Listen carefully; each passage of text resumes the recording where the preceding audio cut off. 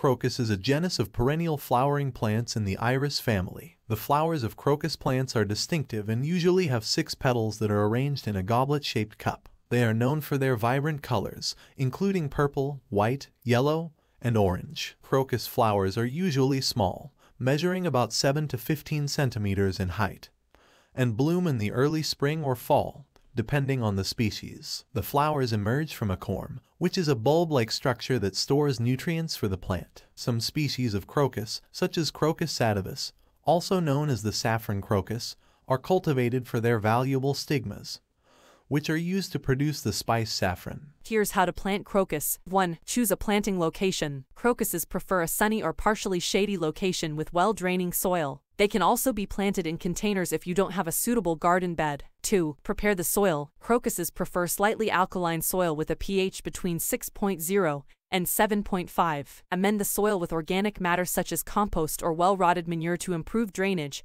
and soil fertility. 3. Plant the bulbs. Crocus bulbs should be planted in the fall, 2-3 times the depth of the bulb, with the pointed end facing upwards. Space bulbs about 3 to 4 inches apart and cover with soil, tamping it down lightly. 4. Water and mulch. Water the soil well after planting, and add a layer of mulch to help conserve moisture and protect the bulbs from frost. 5. Care for your crocuses. Crocuses require regular watering during their growing season, and should be fertilized with a low-nitrogen fertilizer in the fall. Deadhead spent blooms to promote healthy growth and discourage seed formation. After the blooms have faded, allow the leaves to die back naturally before cutting them back. 6. Overwintering. Crocuses are generally hardy, but may need to be protected from heavy snow or freezing temperatures in colder climates. You can add a layer of mulch or straw over the bulbs in the fall to help protect them.